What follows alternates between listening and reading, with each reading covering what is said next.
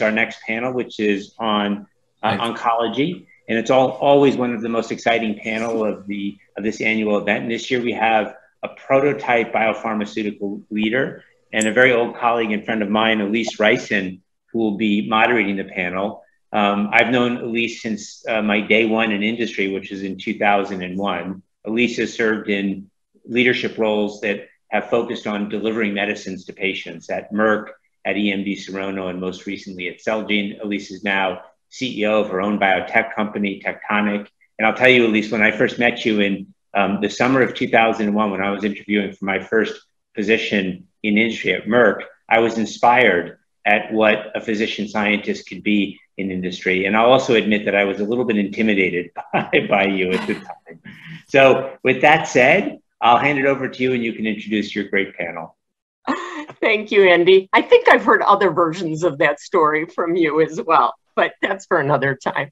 So good morning from the West Coast, and I am thrilled to be able to moderate this panel.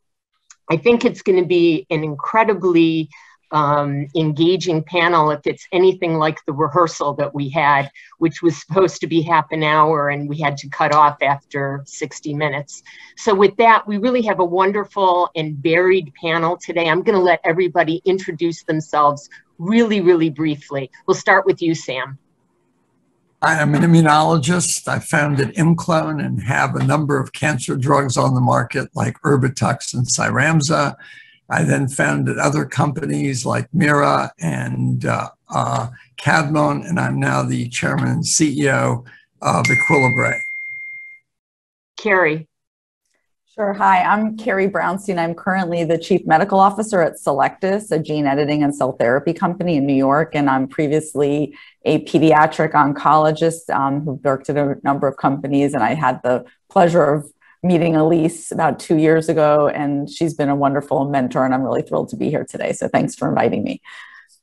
And Vivek. Hi, I'm Vivek Ramaswamy. I'm the founder and executive chairman today of Roivant Sciences, and glad to be part of the panel. Bruce.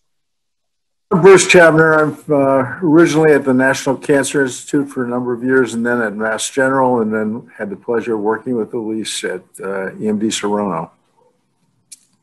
And Philip. Hi there, I'm Philip Larsen. I'm the global head of research and early development at Bayer Pharmaceuticals.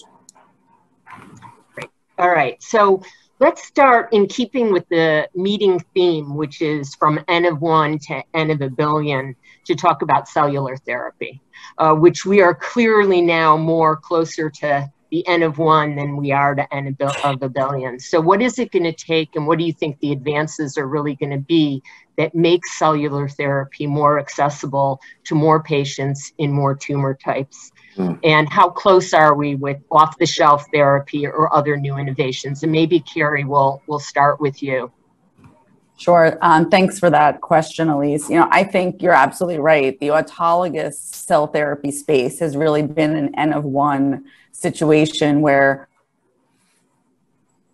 companies and even the academic centers are making bespoke therapy for individual patients. And it's been working mainly in hematologic malignancies and has not really seen much yet in the world of solid tumors. And I think, you know, what we're doing here at Cellectis with gene editing and making off-the-shelf allogeneic products is really going to be the revolution when we get there, in that this is the only way we're going to be able to make cellular therapies available and economically available to larger proportions of patients throughout the world. So I think we're getting there. I think it's still somewhat early days, but I do think that there's been significant progress, and I'm sure I'd love to hear what other people's thoughts are, but there's so many companies now working in this space where we're using healthy donor cells to make large scale batches of cellular therapies that then can be available to so many more patients. And the data, while it's still early,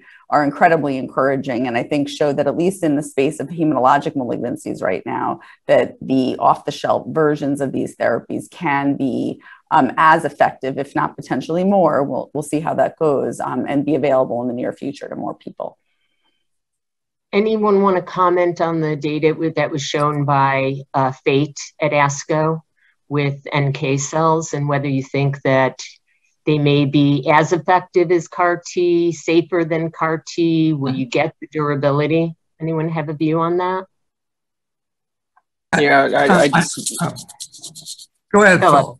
Okay, well, at least my perspective is probably safer from the perspective that the risk and the toxicity you need to manage when using T cells is somewhat unpredictable and would probably require more T cells, especially if you go into solid tumor therapy, whereas the NK cells, based on the data we've seen so far, seems as a safer bet. But obviously, the challenge here would be, can you have a sustained efficacy, and will you actually be able to have a lasting effect, or would the effect exhaust?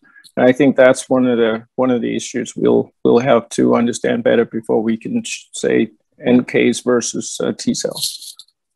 Yeah, and I'm of the school where it may have to be both. We know that the cytokine IL-15 is such a critical cytokine in the oncology field, and I believe that what it does very beautifully is expand both NK as well as CD8 T effector memory cells, and therefore we may see in the future a convergence of both. Wow, I can't even imagine the manufacturing complexity. No, that's a whole other story. And the cost. How about for solid tumors? There have been some recent setbacks, especially with some safety issues.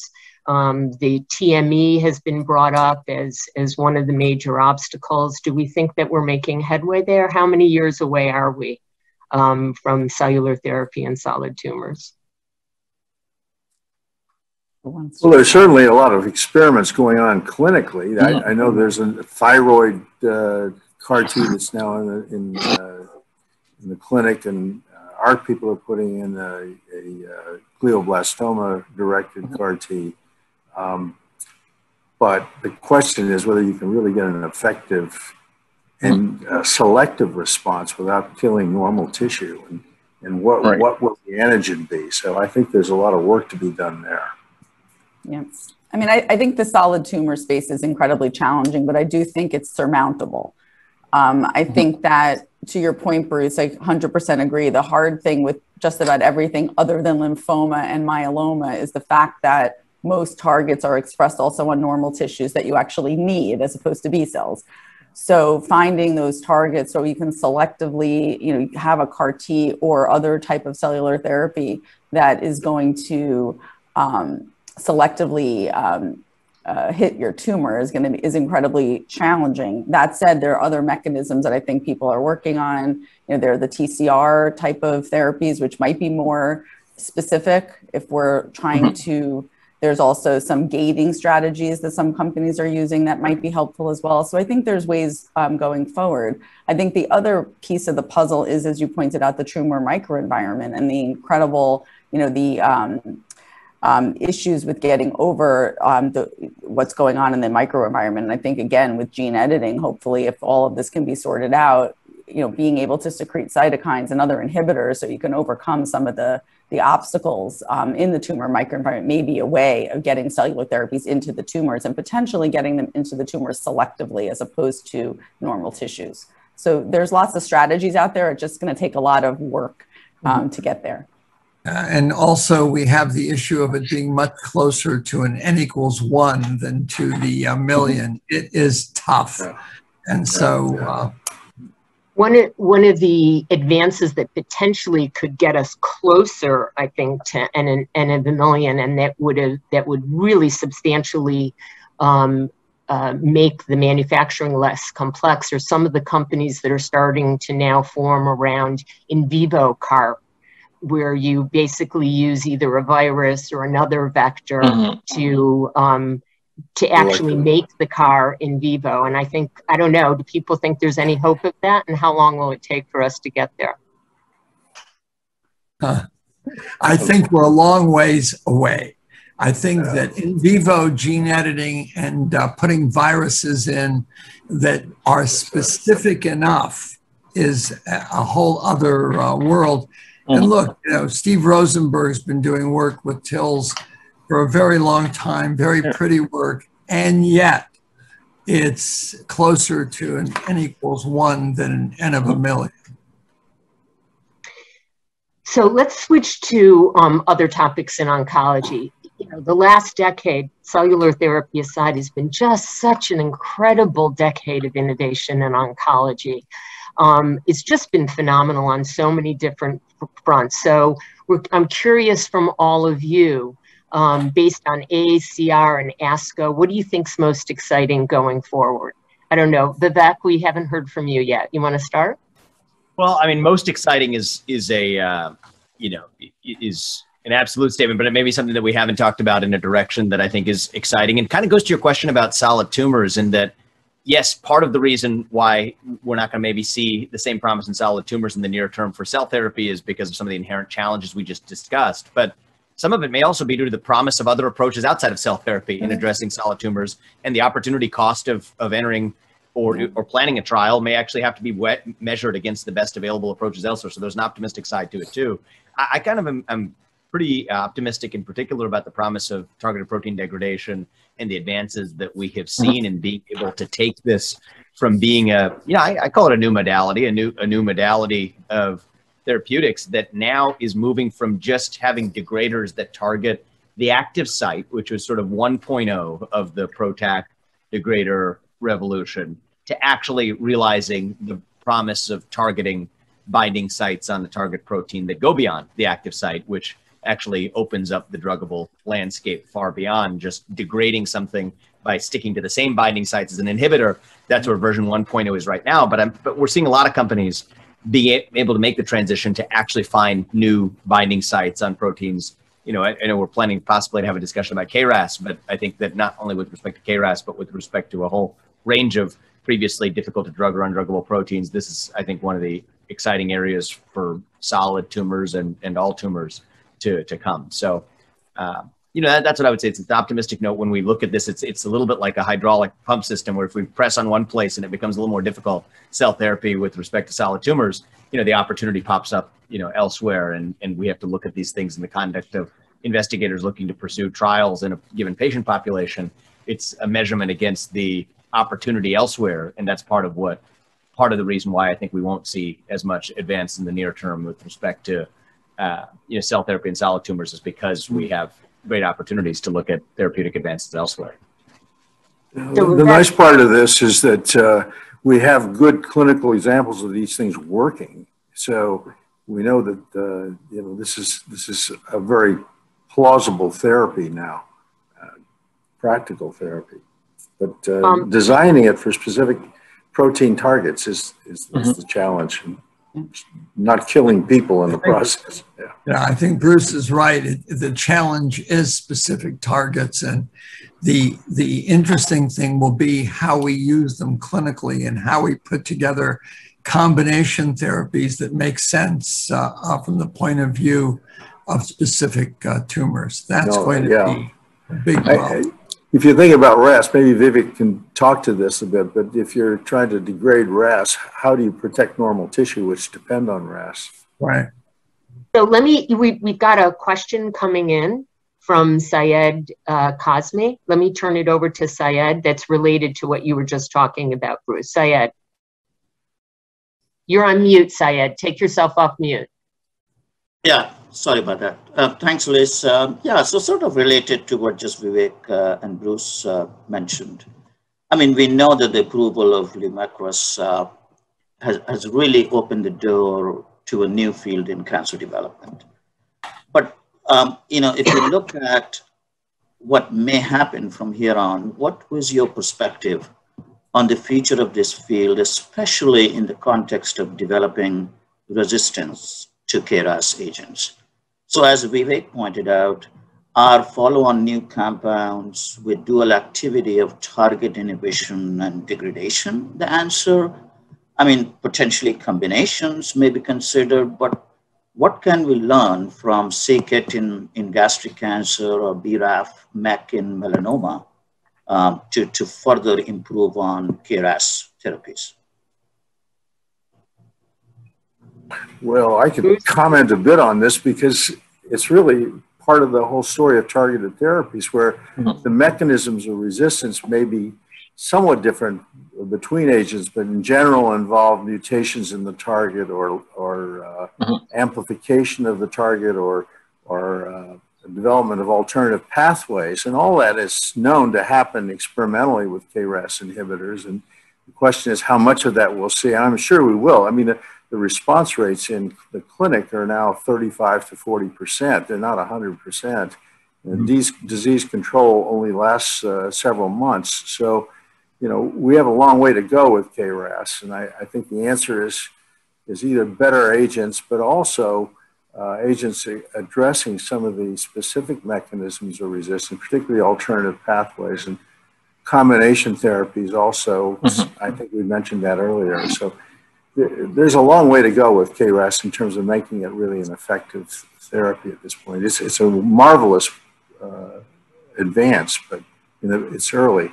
And I think you're already seeing companies start to have extensive combination programs, combinations with SHP2, EGFR, anticipating the type of resistance that everybody knows is either happening already or will happen with treatment. Yeah, you know, the example with, we had an example with BRAF where the combination with a MEK inhibitor made a huge difference in terms of duration of response. And the same thing could happen. I mean, it's really the same pathway, but maybe a little more complex.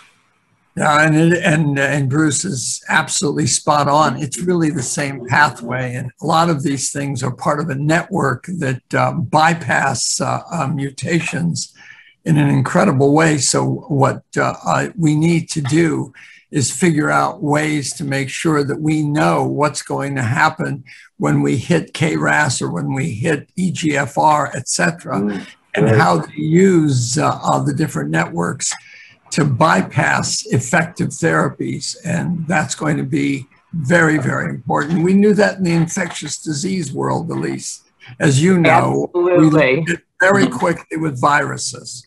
Yeah, I was just going to maybe point out, you know, probably a couple of obvious points to people who are on the panel, but maybe worth stating anyway, is what we've seen in KRAS, despite the celebration of, I think, some important breakthroughs in the so-called G12C, that they're relatively short duration responses to date, and there might just be too many escape mutations. And I think that there's kind of a couple of axes. One is binding to on and off form, and then the other is sort of to be able to go pan KRAS mutant while also sparing wild type, which are of course inherently in tension with one another. So if we think about a couple of those axes of really bound or on versus on and off state both, while also being able to hit pan mutant while sparing wild type, that's definitely a tough cat to skin.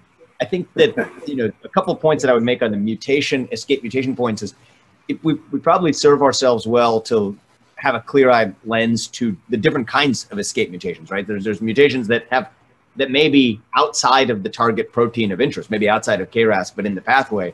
Then there are mutations actually specific to the protein itself. And I think what approaches we take, combination therapy versus not, depend on which class of escape mutation or escape mutation, even as it applies to the pathway, even if not to the protein. I think that those are just framing comments, but I think that the implications of directions that you might see as more promising or not depend on which of those you're talking about. Which I think, Vivek, I think all of the above will occur, which I think will speak to the fact that it's going to get really into precision medicine, which for each patient, you're going to have to understand what those escape mutations are or what pathways to target the next round of therapy for them. Yeah, I mean, way back when, Alise probably remembers way back when, or maybe she doesn't, that Ed Skolnick tried to play with a RAS inhibitor at Merck that everyone had felt huge promise for. And yet it wasn't something that was going to work because every cell, as Bruce said, was going to be affected, and it was a disaster down the line. And then we learned that inhibitors of EGF receptor bypassed functionality with KRAS and with SARC. It's complicated, but we're going to figure it out. Yeah. Well, I think the message is that performing translational research in patients receiving these drugs is very important. Yeah. And this is something that we were unable to do with chemotherapy, but now we have many more tools for doing this, and this is essential in learning about how to make this work. Yeah. But I think there are some positive. Yeah, go ahead. Yeah, there are some positive learnings from other mutated oncogenic signaling molecules. For instance, the NTRK family, where if you address very specific mutants, you can get an extremely high response rate and yet have a very, very good tolerability. So I think, being an optimist, I think there's reason to believe that you will be able to find chemical matter that really addresses the mutants or mutants interacting with other players like BRAF and what you already mentioned. So I think, it is possible because there are other examples of precision molecular oncology that really works out. Maybe, it's not a single patient, but a reasonable handful of patients who would benefit from that. Let me, I'm going to take one more question right now before we go to the next topic from the audience. Felipe Lopez Fernandez, you've got a question. Yes, hi Alice. A question to you and your panel. There are now several ADCs on the market with strong results. And I'd like to know where do you see the best possibilities to further improve ADCs to significantly boost efficacy and safety? Would you go multi-specific or multi-payload, or in contrary, try to be more targeted or specific? You've hit some of the important points. I think also understanding linker technology has been so important in this field, because without a linker that's degradable within lysosomes but stable outside, you get into a lot of clinical toxicity. We still have clinical toxicity with these drugs. They're not as specific as we would like, but also defining the right payload. So there recently have been some very nice examples of radionuclides attached to antibodies that are working in prostate cancer and they're not antibody linked. Well, some of them are. Others are linked to just receptor proteins. But that's another really interesting possibility. I think one of the things I've thought about though, and you brought it up, Philippe, and that is that it's really hard to expect single entities to cure cancer, single therapeutic modalities. So I think with all of these, ultimately we're going to reach combination therapies, perhaps with immunotherapy, perhaps with chemotherapy, perhaps with multiple ADCs in order to really achieve long-lasting effects. And I think one of the great things, Bruce, again, is absolutely correct. It's going to be combination modalities, and the oncology field has always played in the combination modality fashion. I think that ADCs are tough, but we've already seen great examples of real responsivity in the HER2 field. There's responsivity in other areas. I believe that there's greater responsivity, again, in the hematological area than there is in the solid tumor area. And we still have to learn to navigate that. It is not an easy road to navigate, but it's going to be one that's necessary. But I believe that in the hematology field, we've seen great results, and in breast cancer. And I think we're starting to go beyond that. You've got some of Daiichi Sankyo's new ADCs who really look like they've got a lot of promise across a wide way of solid tumors, TROP2 and other targets. This is a new field, really. Yeah. There was one trial at the recent ASCO meeting that perhaps did not get as much attention as I think it truly deserves, was Novartis trial with the lutetium label PSMA antibody, right. which actually shows you that you can get a fairly decent response in patients, who have tried everything. And what is remarkable is that the tolerability for that modality seems to be pretty good, at least compared to the ADCs. So the HER2 story is really interesting, that the antibody that Sam was talking about works against cells which have downregulated the expression of HER2. So amazing. Right. Yeah, it's just. So I'm gonna cut us off for a second because there's still a few topics and we don't have a lot of time left. Let me switch to the following, which is great successes, fast development in oncology. What can other fields take away from what's been done in oncology? Vivek, you want to start with this one?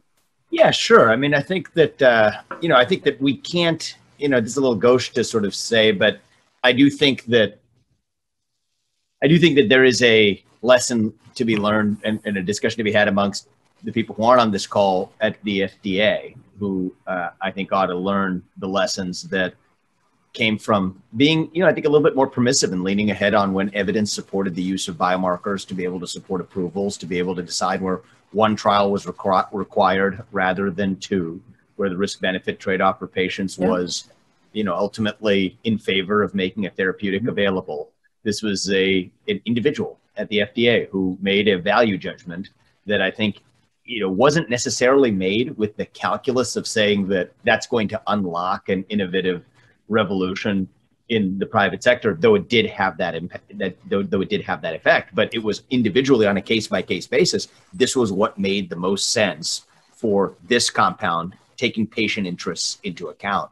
And I think that, I think people in other divisions of the FDA can, I think can take inspiration from that. And I think that, yes, there are a lot of lessons that we ought to talk about in terms of thinking about trial design, the better use of biomarkers to be able to select patients for the right kinds of trials that, we ought to learn as lessons too. But if there was one pan-industry, pan-sector lesson to take away, if I had to pick just one, I would love to see other division heads at FDA take the same inspiration from Chabner, as maybe others have more controversially recently in the case of let's just say aducanumab's approval, which I think maybe we ought to talk about at some point, but I think could be a red herring and a smokescreen that distracts us from actually a valid discussion that we still ought to have from other division directors who can more constructively and in a more applicable way take some of those same lessons that Chabner led the way with.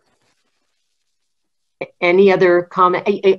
I think that I would say there's great lessons that can be applied, for instance, doing studies with, if you've got an indication that has a low placebo response, as you do in cancer, where you can look at multiple indications and single arm studies looking for signals. I think that you can do that. I think there are places where maybe oncology can learn from other fields, and safety and dose finding, I think, are probably those. And I think you've seen the FDA start to go in that direction as we move away from chemotherapy as the sole treatment in cancer, where maximal tolerated, dose was the way of doing it. Maybe a push towards really trying to find the optimal dose. And I don't know, before we go to the last topic, if anybody wants to comment on that aspect of it.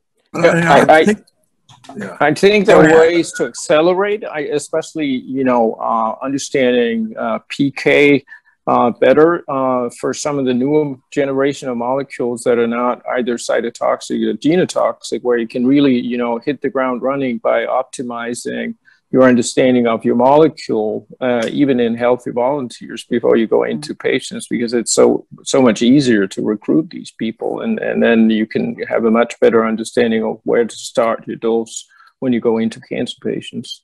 That's an under-evaluated and underutilized way of accelerating your first in patient, I believe. I'd also point out, I pointed to one short point, and that is that we had a real problem with our original targeted drugs, and they weren't getting into the CNS, and we've learned to get drugs in that have been very effective in some of the lung cancers and breast cancer patients, but particularly in lung cancer. I think that's a lesson for the people that are interested in CNS disease. I was just going to add, I was just going to add one other, oh, sorry, go ahead. Go ahead. I was just going to add one additional point, I think is, and this is somewhat controversial, but the idea of surrogate endpoints, or what actually, and maybe not even surrogate, but what actually are the endpoints that are meaningful. And I think that one of the challenges is in oncology is survival has been the only meaningful endpoint for a very, very long time. And then there's surrogates of survival, but is that really what all drugs need to be achieving in oncology? Is that really the only thing that's important? And I'm not sure that is. And I think that that's something that needs to be worked through a bit. I mean, Carrie's so right about that. Yeah, but totally agree. Really understand what surrogates mean. So sometimes surrogates are perfectly good to get a drug approved and not perfectly good for the patients as far as outcome is concerned. And then other times they are. So we have to learn that in what is translational medicine. As Bruce said, you know, I'm always, you know, suspect when somebody says, look at these animal studies, because I view each human being as an inbred strain of mouse, and it is very different. So we have to really try and understand how to do translational medicine, what quickly lessons to be learned in our adaptive design models that we use in oncology, how to use them right across the board in other indications, and how to try to understand and converge all of these things so we can be better at getting drugs to patients. Yep. Okay, last topic, and hopefully our sponsors are going to let us go a little bit over since we started late, because I know this is a topic that everybody's wants to talk about. Cost and access in oncology. How do we increase access, decrease costs while still spurring important innovation in the field? Who wants to go first? So I'm going to go first on that because it's near and dear to my heart. And I argue with Peter Bach about it at Memorial all the time. I believe that we're going to be running into a headstorm of different types of people, patients, legislators, even the agency, as to what we can charge and how we do it. But I have a point of view about this that is the following. When we see that drugs give us a 3-month survival edge or a 7th-month edge or a 1-month edge, and they get approved and people say, but it only did this. When we look at that data, what we understand is that X amount of the patients really survived, 20%, 15%. They were the responders. They lived for years or longer. The rest just didn't respond. And so what we need to start thinking about in a very, very thoughtful way is charging for when it works. And if we do that, no one's going to be angry about what we charge. They're going to be our allies because we're going to be showing that in 15% of the patients, they respond forever or at least for years, and we have a real change in outcome for populations. That's who we need to charge for, and that's what our partners in the paying field will be happy about. And so if we do that, we will change the paradigm for how we look at what we're charging, the amount, and when we do it. It'll be a new world, and that's what we need to do. Although, Sam, I think some of those payment type strategies are already happening in Europe. Yes, the other thing is there's a little bit of a natural way that happens anyway, except for CTLA-4, where it's, you know, only given a couple of times and you pay up front.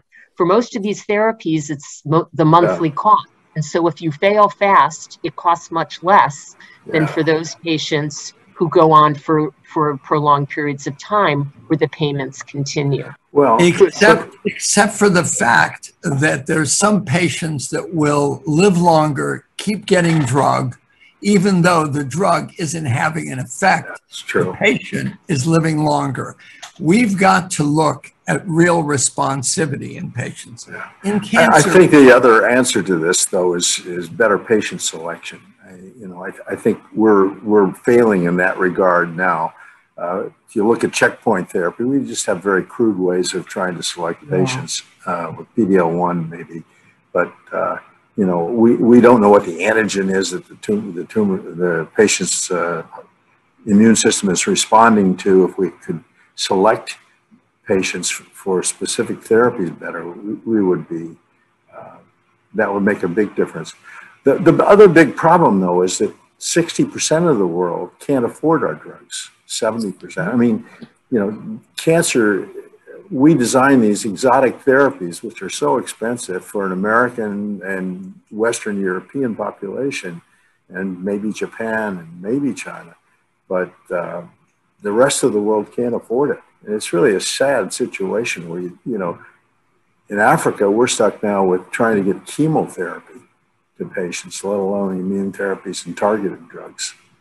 I wanted Vivek, I'm going to ask you a question, because you think in a very innovative way and try to do things differently. Are there ways that industry's not using to decrease the cost of drug development? Because obviously the costs afterwards are related to costs that go into drug development. What more can we be doing there? Yeah, so I just want to take an opportunity to offer one joinder on the last comment, then I'll come back and I'll leave that to answer your point, Alise, which is, I think in the space of oncology, it's an obvious point, but I don't think enough people recognize the fundamental dilemma. I agree with everything Bruce said about patient selection, but there's a basic difference between the drug pricing dilemma in something like a cure for chronic hepatitis C virus and a cure for a particular form of cancer. And it's this. It's that when you cure chronic hepatitis C, you're actually saving the system money downstream. That when that person was going to live a long life anyway, but was going to go on and live a longer life, that resulted in potentially really expensive downstream therapy, even intervention that wasn't pharmacotherapy in the form of liver transplants at the limit, liver cirrhosis, hepatocellular carcinoma, which of course then raises oncology-related costs of its own. And I think the difference in curing cancer is that you are actually making people live longer without actually that future cost saving downstream, and that's part of the point. And I think that in some ways, in the oncology pricing debate, that is a basic fundamental point that we just are going to have to make a value judgment around that. I think I don't think we're hiding from it about patient selection. Those are important tactics, but I think it sort of evades a fundamental dilemma at the heart of oncology drug pricing, as opposed to hepatitis C curative therapy pricing, for example. So Vivek, I must say that in some cancers, as we're now using immunotherapy in positive ways in non-small cell lung cancer and in melanoma and in other cancers, those people are going back to work. Those people are living lives. So they may not downstream have a high cost because of a liver transplant, but they are now part and parcel of going back to work in society. And way back when Amgen first priced erythropoietin, they used as a pharmacoeconomic model the fact that people that were undergoing kidney dialysis were going back to work the next week, paying taxes, making money, and being part and parcel of society in a positive way. Yeah, I'm not disagreeing with that. That is very important. Is on the side of greater cost pressure on oncology or not, but I do think that we owe it to the discussion to have a clear-eyed view of what the fundamental difference is about drug pricing. But one other thing to point out, though, I think is important, and we're not going to be able to talk about this with the limited time, but it's the cost of the drug development itself. And I think that, that's a huge whole other complicated factor. So to the point of trying to get things to people all over who can't afford it, or maybe there's no business case, for example, and some companies won't even bother developing something because there's no business case. To the point of these things is, I just wanted to bring up with pediatrics, for example, there's never a business case, and therefore nobody wants to develop drugs, and now they just have to. And I think that there's a challenge. It's because it costs more to do the studies. than it's going to do, you're ever going to make back. So how do we fix the whole model of drug development such that you can actually price drugs in a way that are affordable? And I don't know the answer. That's the FDA also. So we should have a whole discussion next year on what Carrie just brought up, because that is a 40-minute panel. And with that, I know we're out of time now. I want to thank everybody so much for the engaging conversation. I don't know if I'm turning it back to Andy or Karun. Andy. Well, it was supposed to be Karun, but I want to step in and thank you, Alise, and this panel. Really just an incredible discussion. And it's, so rich and not surprising given that 40% of the molecules in the aggregate pipeline of industry fall into this space. It's also the space where, as you all have mentioned, we see the most progressive science, the most progressive policy and regulatory frameworks, but also the space where we see the greatest number of failures. So we still have a really long way to go. And Alise, the last thing I'll say is you did a great job in moderating this panel. And up until the very end, you were able to keep our beloved Sam Waksal in check until you got into pricing and access. And then Sam went on to the soapbox. That's why we did pricing last. Thank you all very much. And I will turn it to you, Karun. Thank you, Andy. Thank you. Thanks, Andy. What do I tell you? You had it very well. And no, Sam is a good sport. Like, he doesn't mind. He's got deep knowledge. But I think we need to have another summit where only we have one speaker, which is Sam, and we have listened to for the entire day. So can you please put the poll slide? The poll is starting. The question is, what innovation will have the biggest impact on increasing access to cell therapies? 60. Start the poll.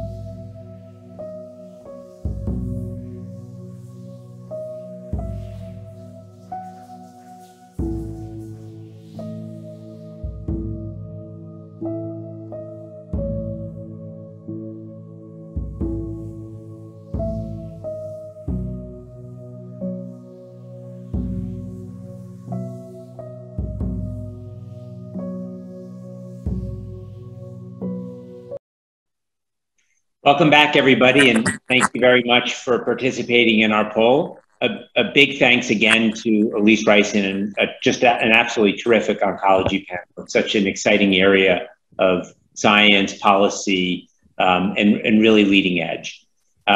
Before we go to the next panel, if I could please ask you to put up the results of our polling question. Terrific, thank you very much. So the question that you all took on, and we've got another neck and neck answer. What innovation will have the biggest impact on increasing access to cell therapies? And there were two answers that came in essentially tied.